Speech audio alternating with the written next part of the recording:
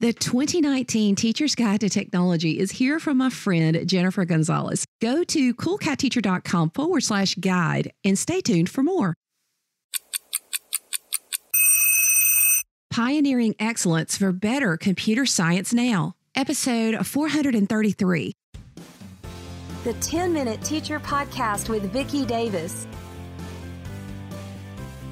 Every weekday, you'll learn powerful, practical ways to be a more remarkable teacher today.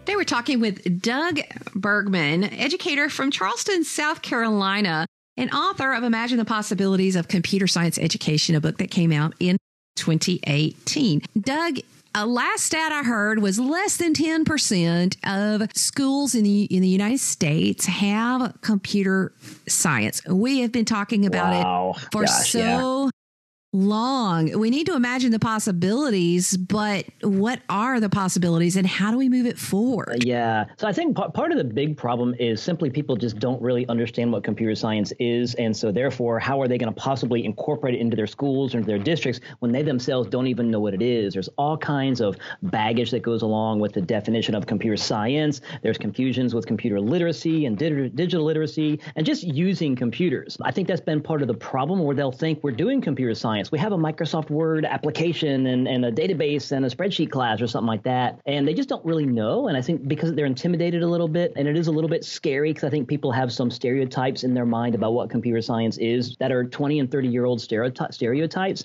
And I think what we've seen over the last 10 or 20 years, and especially over the last 5 or 10 years, is computers and the computer science side of computers, the ability to dive in and create things using the computer science tools has become user-friendly finally. And so the regular average person is able to kind of do things now. And I don't think schools know that. I think they're so scared to go down a road which they don't understand at all. And in fact, it's not that scary of a road at all for those schools that are just willing to sort of test it and realize, wow, this isn't nearly as bad as I thought. In fact, exact opposite. Our kids love it and they need it so much. So what are the possibilities?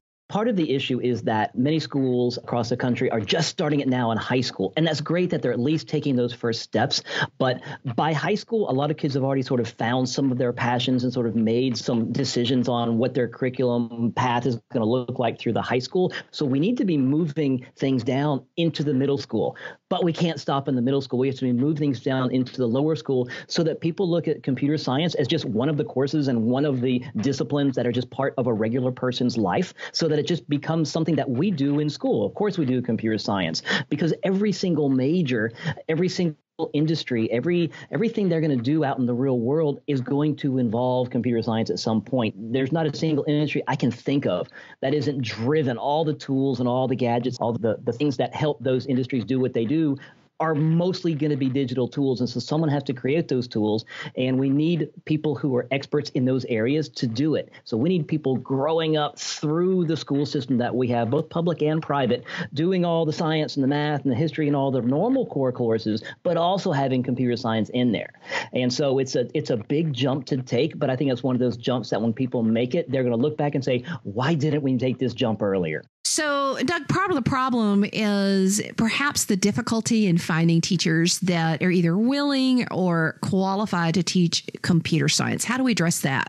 Yeah, so unfortunately, we didn't, industry themselves doesn't have enough people to do the technology-based computer science jobs that they need, much less the schools to do it, much less in high school. And so I'm suggesting we go even the middle school and the lower school. So this problem is only going to get worse. And so at some point, the laws of supply and demand have to work in our favor. And I think they are. I think as computer science becomes more user-friendly and people become less intimidated by, for example, the current generation, we're going to see a lot more people sort of go into that field. So it's going to take us a little bit of time to get there.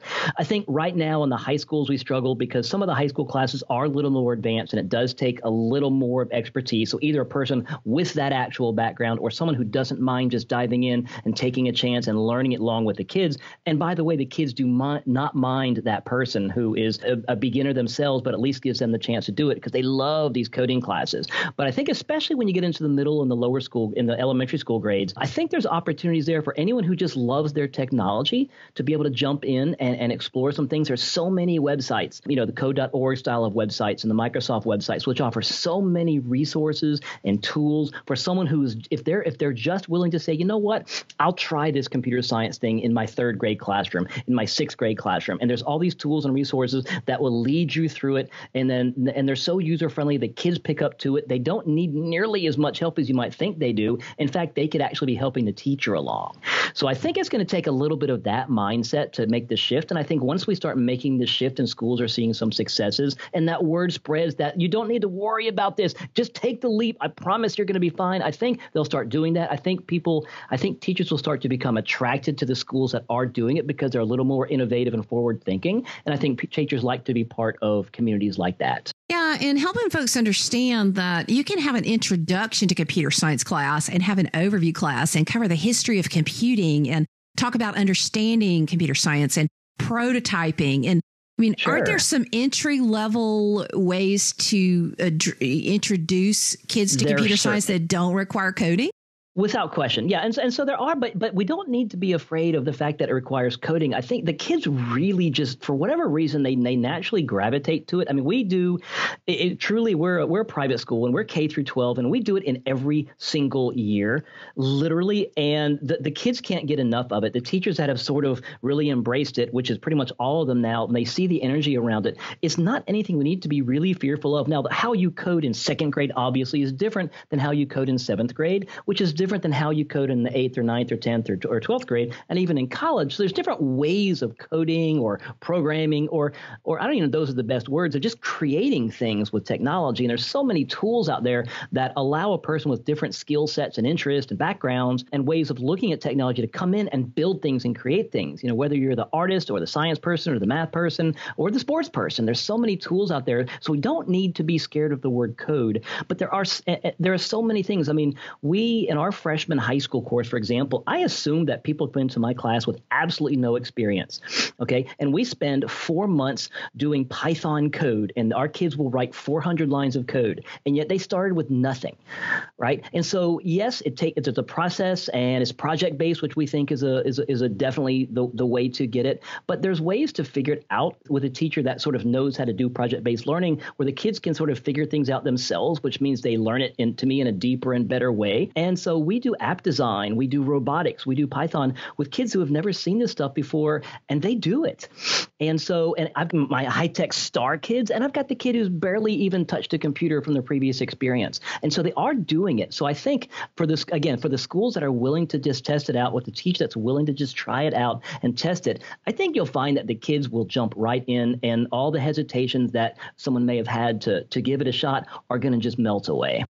Doug, do you think you could just quickly take us through the ages and stages? Like, what apps and tools are you using by grade level, maybe starting with kindergarten and then just moving up? I don't know if we have it down necessarily by grade level, but in the lower school, we have, like the Osmo robots, which are a different kind of robots. And they're not coding like you might do in an upper school computer science class, but it is still that computational thinking. It's that logical thinking. It's the idea that I need to accomplish this task, and it's going to take me 4 steps to do that task. Here's step number 1, right? And so they can do that. And so really in those earlier years, all we really want them doing is sort of building something that didn't exist before they came to it. This robot or whatever the device is wasn't moving in a straight line and picking up and detecting the thing in front of it before you sat down. And then after you did this thing and you programmed this computer by using this tool set, which is, age friendly, it now is doing that.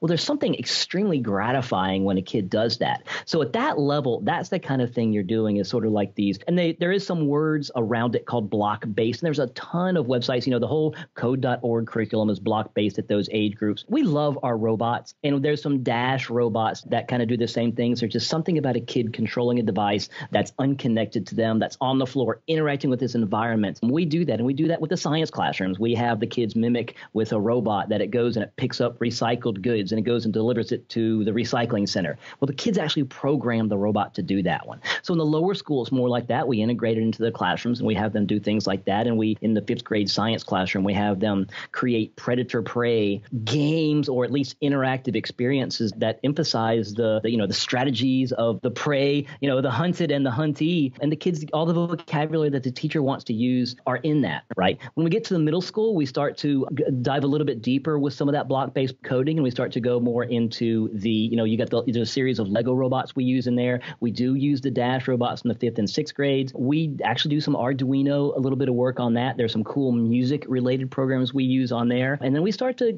let them explore a little bit of text-based coding. Minecraft has some text-based Python coding on the back end you can use. We do that in our middle schools. When we get to the upper schools, we're doing languages like Python and C# through game design and robotics and app design and cybersecurity. We do some drone programming. We do some just simulation programming. We do some programming that uses the human body as the input device as opposed to a keyboard and a mouse. And we take apart computers. And so we're just sort of doing a bunch of different things. There's so many types of technologies you can use and software programs you can use. And really depending on the passions of the teacher, of the students, you can a variety of those. In my book that I wrote, I have a ton of resources that goes through this exact same question with a ton of examples and websites and names and sort of price ranges and that kind of stuff as well for people who are interested in that kind of thing. The book is Imagine the Possibilities of Computer Science Education. K-12, yeah. Yeah, K-12 from Doug Bergman. And thank you, Doug. Jennifer Gonzalez has released her 2019 Teacher's Guide to Technology with over 200 education technology tools, including tools for assessment, flipped learning, presentations, parent engagement, video engagement, and more. In this guide, you get a simple description, a screenshot of the tool, and a play button that takes you to a video about how the tool works. Learn more at coolcatteacher.com/guide. Now, I am an affiliate for this product, which means I am paid a small percentage of the fee if you purchase it. This is at no additional cost to you, and I only recommend the best products for educators on the 10-Minute Teacher. So, the 2019 Teacher's Guide to Technology. Hope you enjoy. Thank you for listening to the 10-Minute Teacher podcast. You can download the show notes and see the archive at coolcatteacher.com/podcast. Never stop learning.